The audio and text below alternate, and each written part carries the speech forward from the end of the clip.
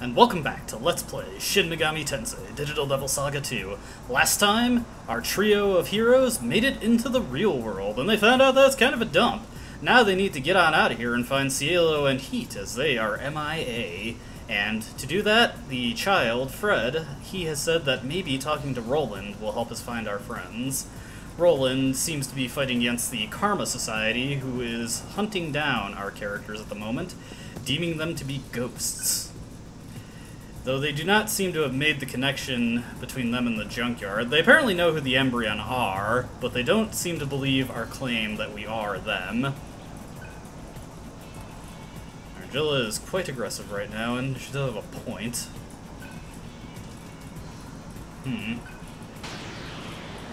I guess these guys are hoping we'll lead them to some sort of smoke out. And here is a new thing to this game. We can run into enemies in their human form. Humans have a couple of distinctions about them from regular demon enemies.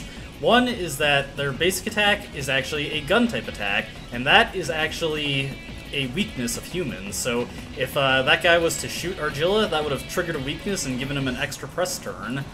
Another additional thing they can do is throw out multi-targeting elemental items, which is quite annoying if they decide to spam those. And then finally, the most annoying thing about them is that you cannot use hunt skills on them, and they do not give any AP upon defeat. You will quickly come to loathe running into human enemies, but we'll get to that when we get to that. Noting that he's not doing too well against us, he switches into Pabblesag, and Pabblesag is weak to Earth, so we will pelt him with some Earth shots. Generally, Earth Shot is only worth using if the enemy is actually weak to Earth. As you can see, he's frightened, but we do not have any hunt skills at the moment. Even if we did, our mantras would be maxed out, so there is no point in hunting him. Let's just blast him down with Earth Shots. Now, since we're on the topic of combos here, as we are using them, I figured I should mention that combos in this game, I will actually probably be using those a lot more than I did in Digital Devil Saga 1, for reasons that'll become apparent when I can actually use some of the fancier ones. For right now, Earthshot, I'm just primarily using that because it's not too much worse than, it's not too much worse than just having Argilla, when she has it, use Terra as a single action. Looks like our characters have finally noticed the elephant in the room that they lost about 75 levels from the last game. Going off the file I imported, they lost a whopping 98. Now, I haven't mentioned too much about import bonuses. I was going to mention some of them in the previous video, but I just didn't get a chance to do it because I was too focused on other things. But there are various bonuses that we get for importing our file, and they are quite substantial in some parts. Some of them are relatively minor. A lot of them are tied to defeating bonus bosses, but there is one side quest that's tied to talking to a specific NPC in the previous game, and there are a couple of extra skills that we can get due to this being an imported file, and those skills are actually pretty nice. Alright, let's continue on our way. Looks like we got another set of guys here. Now, before we head on, we want to head west first, because in here we got another treasure chest. This one a few rations for us. Don't be afraid to use these if your HP is getting low. We have pretty limited MP at this point, so having Argilla heal up all our wounds can dry her pretty quickly. Then again, it's not that it matters too much, since she doesn't have Terra at this point. Hey, it's this lady. Ah, it's a trap. Should have seen that coming. Well, we got some more bugaboo guys, but not too threatening, really. Let's see. Just thinking about how I want to approach this. Yeah, they're resistant to ice, and they're also resistant to physical. How about this? Let's do an Earth Shot on one, and we'll Zan the other, and let's see where that leaves us. Yeah, don't have any kind of multi-targeting, but I can at least take this guy out. And then let's just hit auto and rush this guy down. There we go, not too bad. already in a situation where it'd be a good idea to use some of those rations. Let's see, here they are. As you can see, we started with a little bit of them to start with. Well, we saved you, lady. Yeah, totally. Alright, we'll leave you to it. Try not to get into any random encounters on the way out. Alrighty. Huapo here, she is weak to ice, so we'll just nail her with that. Now, compared to Digital Devil Saga 1, I edited out the encounters a lot, which I'm not sure if I did that in situations where it always would have been necessary. I'm going to probably leave more encounters in this game just so I can talk more about battle, if I can think of anything relevant. And especially if it's just a really short encounter and I can blitz through it while I'm talking, I probably will just keep going on that. And we've got another intersection here, the Kelpie. Let's just take these guys out. A lot of the fights in here, of course, this is the beginning of the game, fairly easy. We can just blow through them. Have Gale nail this guy with Zan. There we go. Believe me, fights will get a lot tougher in the near future. Yeah, since we're playing on hard mode, there are many dangerous encounters in this game, especially when the enemies get to go first. And I will definitely be looking to, as best I can, modify my skill sets to account for those situations. Noticing a typo on my list here. I had that listed as Chakra Drop X3. It was X2. Ooh, another new enemy here, Alps, and they are not weak to anything, though they do nullify Earth. They also aren't resistant to anything, so hey, that'll take care of that one. And Freeze, same as it was in the previous game, just makes the enemy lose any physical resistance they have, and always be critically struck. Also makes them considerably more vulnerable to physical attacks on top of that, practically creating a weakness. And I do mean that is just like bonus damage independent of their normal physical resistance. Alright, we got a bit of a branching path here, and we can talk to our whole party, plus Fred, plus his friend whose name I don't remember. Yeah, Gale is referencing this doorway, which will take us up to the surface, which we'll do that in a bit. Maybe his name is Fred's friend. Cuvier syndrome, huh? Well, that's a question. Try not to knock any of them over. Unfortunately, I think that guy that Surf took the gun from in the intro is quite dead. Would seem that way. Oh, believe me, you don't want to be jealous of this, Fred. Ah, so it looks like Argilla started out here. Probably explains why she ran into Fred when she did. Alright, but let's check it out. This stairway right here will take us all the way up to the surface. You do also want to remember this area for much later in the game, as this is tied to a side quest, but we'll get there when we get there. But as you can see, the Black Sun. If you may remember in one of my last videos from the previous Let's Play, Black Sun was actually a combo skill, the strongest combo skill in the game.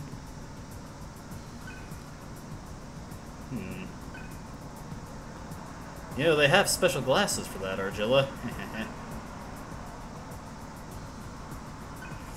Man. Yeah, this is turning out to be less than what was advertised. Yeah, what is the deal with that? Pretty safe to say a lot of these people with the crumbling bodies are dead. Nothing to be done for them now. There's no treasure up here. This is just, for right now, just to check it out for the sake of it. Alright. Let's get back on our journey out through the occupied sector. I already hit the recovery point, didn't I? Yes, I did. I also wasted a bunch of rations before we got here, but oh well. I'd never use them anyway. I fairly seldom use the healing items in this game. Yeah, I'm referencing that word tuning again. They called us tuners, so I guess we've pretty safely established that's their jargon for people who can utilize Atom power. We'll do our best, Fred. We'll do our best. Unfortunately, the Karma Society kind of has the advantage here. Alright, another weak bit of enemies here. The next... Oof, Dream Haze. Ah, that's unfortunate. Although, not the end of the world, since Argilla can't really contribute much in this fight anyway. But yeah, the next treasure we want is, oh, actually, very fortunate. Sleep in this game, much like it did in Nocturne, when your turn is over, you regain some HP and MP while under the sleep status. I wouldn't necessarily say that's worth letting yourself be inflicted with sleep, but at least it's a nice little thing to mitigate some of the undesirable effects of it. Alright, let's get in here. This actually has a pretty important treasure. Now, of course, we have regular treasure chests for standard items, but we have the yellow nodes for the special items. In this case, much like the previous game, ammo can be within the yellow nodes. So, let's equip that shot shell onto Argilla. That'll double her shot power and give her much better earth shots. Very handy at this point in the game. After a while, I will definitely take the human form skill off of Argilla. I'm just using it right now because Earth Shot is one of our better options for dealing damage.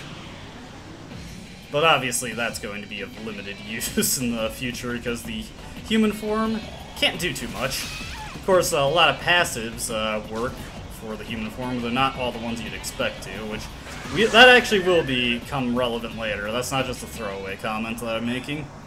Alright, Earth Spirit there. We are definitely going to want to set Terra onto her so that she can utilize that. As a matter of fact, we're never going to use Patra, we're never going to use Analyze. I'm going to set Void Earth on there for something I may be doing for the boss fight of this area, but we'll see. Not likely. Oh, I got hostages. That is a bit more concerning. Is there anything that we can do about that? Well, we'll find out. Got our next small terminal and our first bit of editing. Yeah, I did not feel like including that encounter since it took me multiple turns to finish it. Probably going to be my criteria, and I think I'm a pretty good judge of when that'll be the case. Do have to be mindful of my save slots here, because I do not want to spoil anything for later in the game. I suppose I could copy my files onto a separate memory card and then just wipe them from this one, but effort. Making things harder on myself just to save myself a little effort in a different area. I can be like that sometimes. Yeah,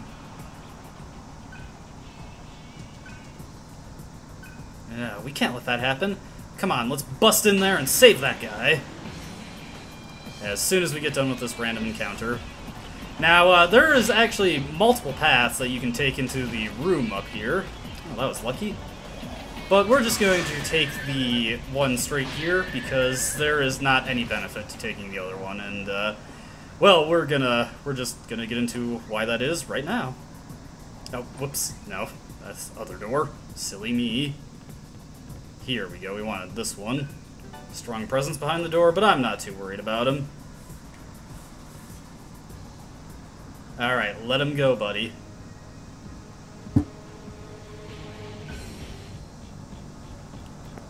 Oh, not like that. Oh. I hope he's okay. You just knocked the wind out of him, right?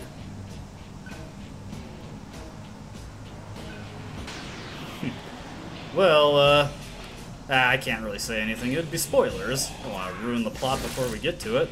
Oh, that's unfortunate. Well, what the heck. I'll use Panacea on her. Just so she can pass her turn immediately to Gale.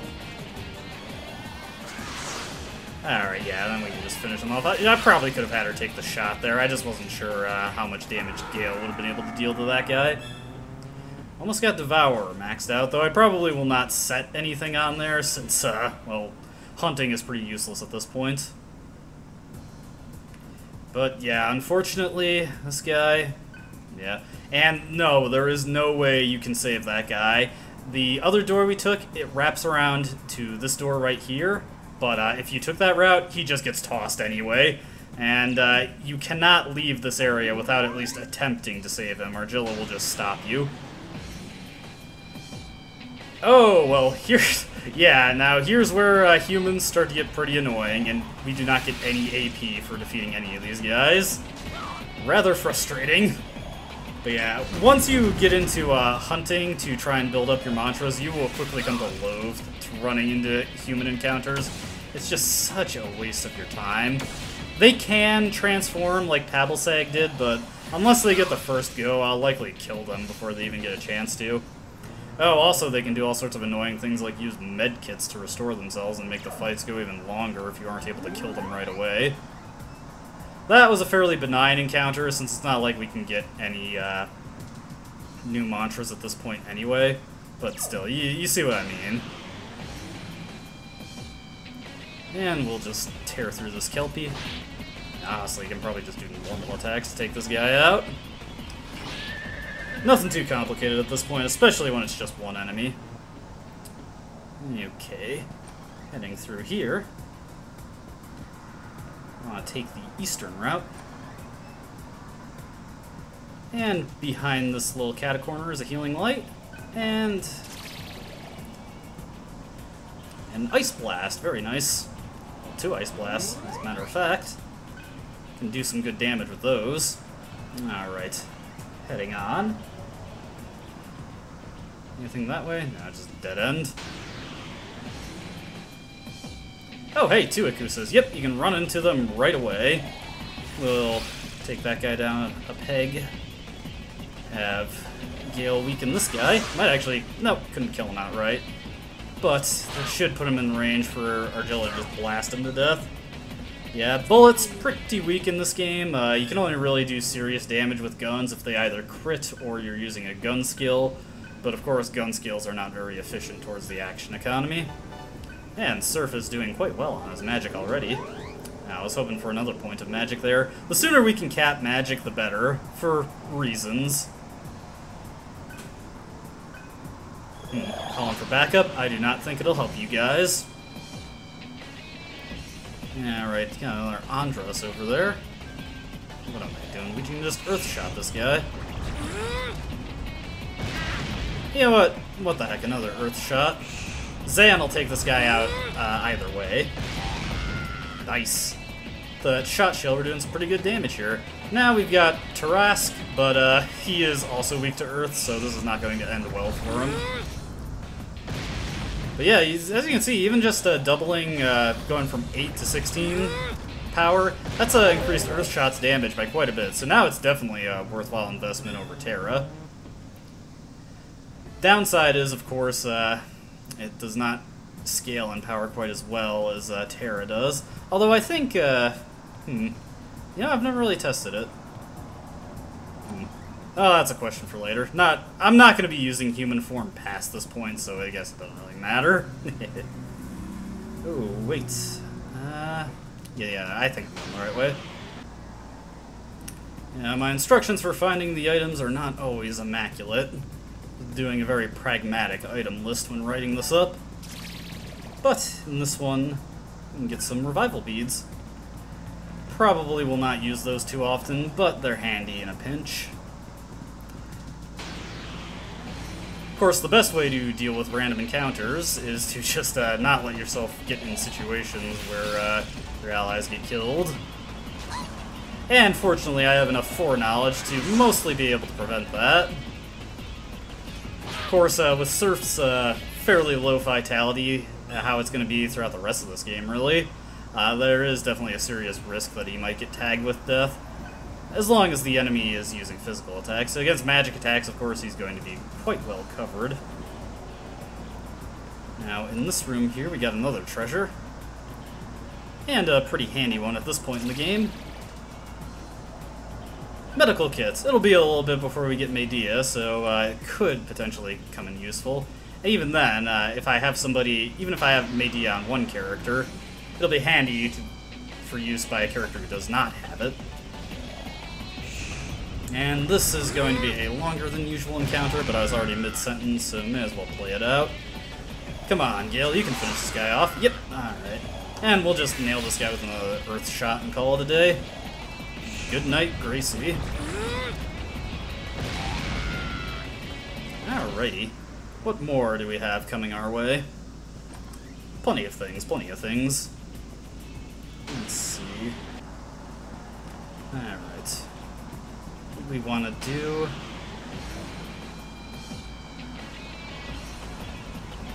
Well, actually, I'm going the completely the wrong way here.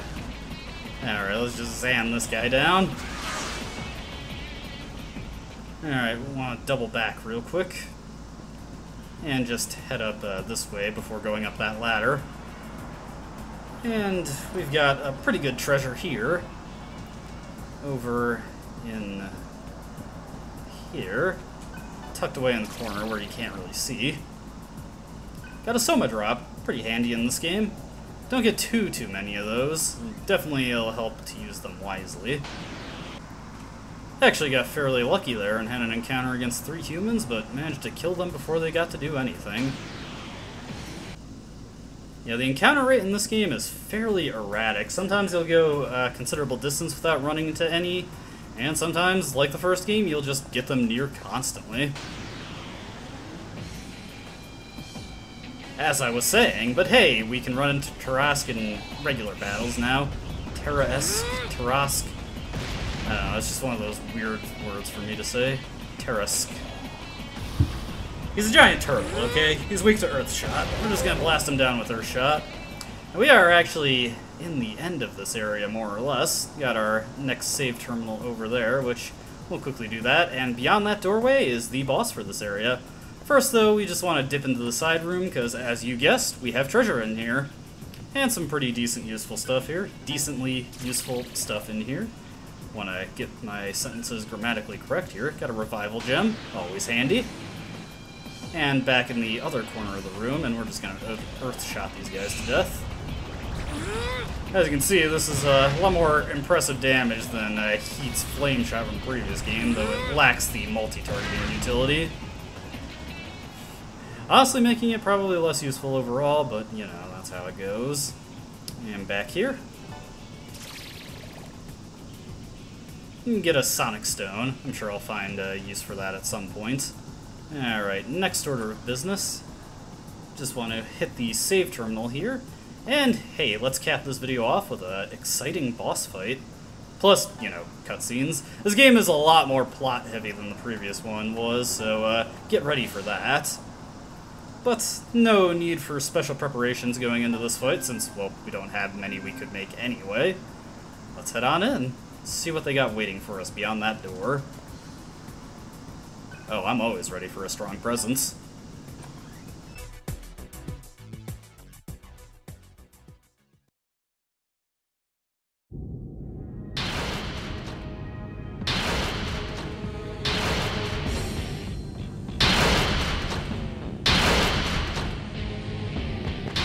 Hey, freak!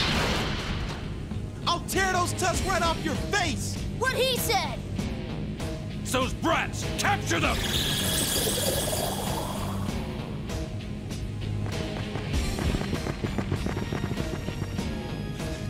Get him, Surf! Get him! Yeah, get him! Huh, what a funny kid. He reminds me of Cielo.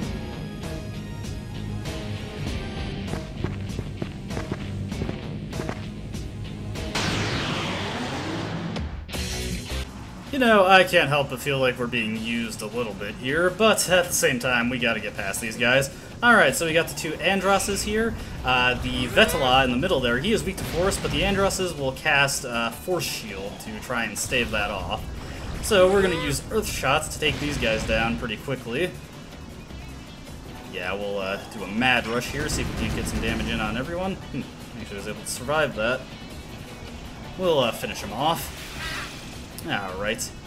Vetala himself is just a physical bruiser, but he does have one trick that he can use, which we'll be seeing, well, soon enough. Now, we'll keep blasting these guys with Earth Shot. And this time around, we'll just do another Earth Shot to finish this guy. Oh, he's already dead. Oh, that's actually pretty handy right there. Let me see. I'm gonna use a ration on Surf real quick, since that guy has anti-force up anyway, and we'll just tag him with a Bufu.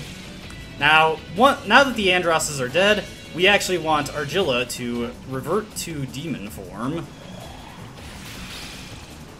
We'll have her transform real quick. Say revert, but really it's a transformation. And, oh hey, Micronova. Yeah, it uses Zan instead of Agi this time. However, we're actually going to have Gale revert because, well, since we had an a Earth Elemental shot when teaming up with Argilla. Obviously, we'll have a Force Elemental one when teaming up with Gale, since that's his element. Now, this guy Mind Charges, and this upcoming turn, Mabu Food not important. Well, first off, we're going to use Wind Shot. Let's just see how much damage that does. I've never actually tried using this on this guy. Not too bad. We want to use Void Earth. Very important that you use Void Earth there, especially since he got that Mind Charge up. I typically don't like using Void skills in this game because I feel like they're kind of cheesy, but in this case, it's definitely the intended way you are meant to get through this fight. But, yep, the fury of his body, Terra Burst, but we just completely shield that. Alright, let's Wind Shot this guy. Wind Shot will probably deal considerably more damage than Zan if it hits twice, but that is if it hits twice. It is a random hit skill, and against a single target, most it can hit is twice. We're getting pretty lucky on that. Definitely want to pair with Surf for that one, since his magic contributes to the damage, and he has considerably higher magic than Argilla does. I'm not too threatened by you, buddy. Especially when you miss like that. Gale's MP is getting rather low. We should have enough to finish him off with these final Wind Shots, though. Yeah, alright, one more should do it. Come on, Surf, let's knock this one out of the park. There we go. Boss defeated. Overall, very simple fight. Just remember to cast Void Earth when he Mind Charges, and you are good. And, of course, a smattering of level-ups here, though sadly not one for Surf. A little ahead there.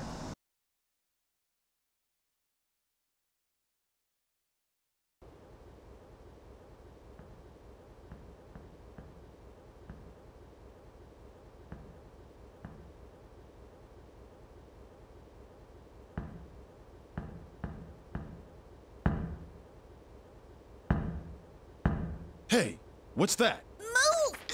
Out of my way! Hey, stay back!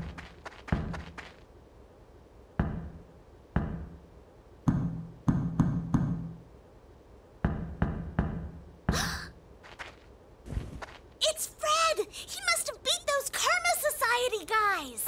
That's not possible. It's our secret signal! It has to be him! Now open the stupid gate!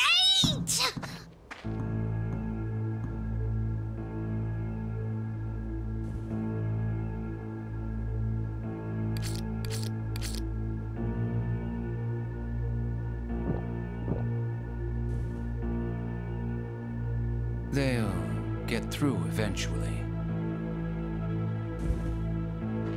Open it!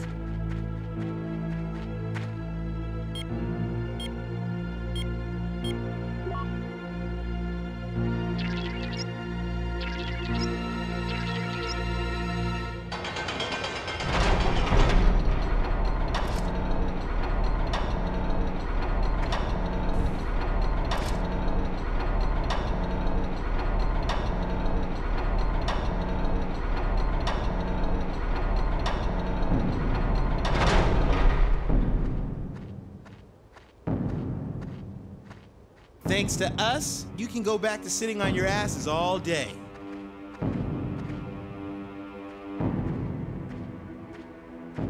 Look at them. Think they're with the guy we captured?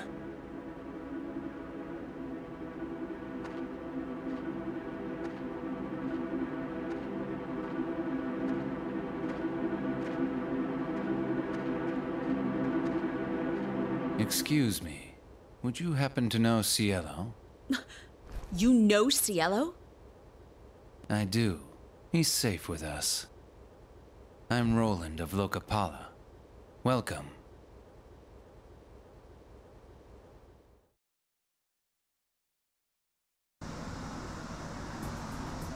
Alright, well, that is the leader of Lokapala, Roland, and it looks like he has Cielo. I have a feeling he's gonna lead us into a negotiation. And we are in the underground city now. As you can see, Fred's friend is over there. Looks like Roland must be deeper in. What is your take on this, Argilla? Yeah, definitely. I mean, I wasn't able to just throw out death flies and finish all those encounters right away.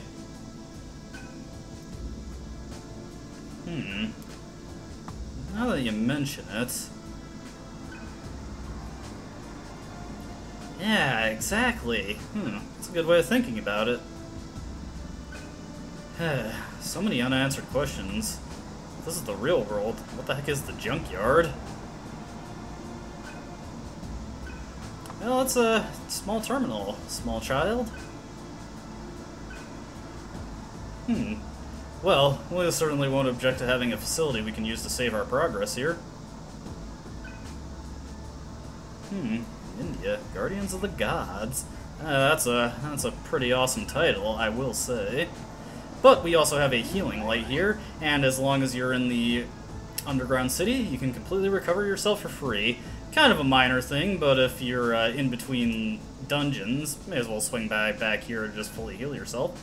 But the more relevant thing for us is the small karma terminal, because this video has been running a little long. So we'll just save our progress here and call it a video.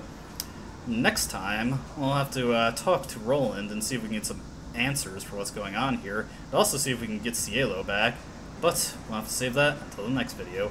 As always, hope you enjoyed watching, and I hope to see you then. Until then, goodbye.